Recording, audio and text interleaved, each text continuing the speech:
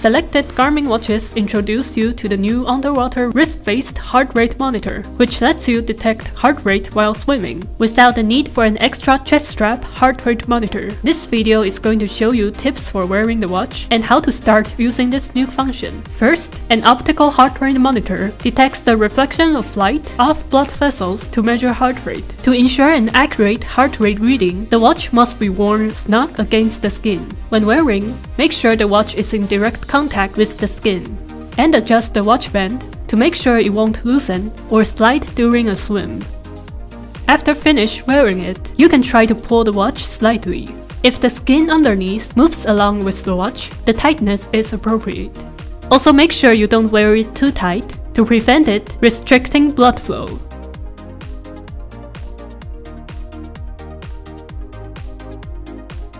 Now you can start measuring your swim heart rate.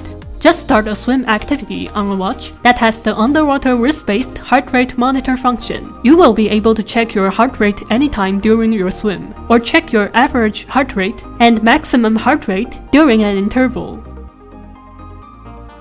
After you finish your activity, sync your watch with Garmin Connect, and you will be able to see a post-swim heart rate analysis. That's it! Start detecting your swim heart rate now.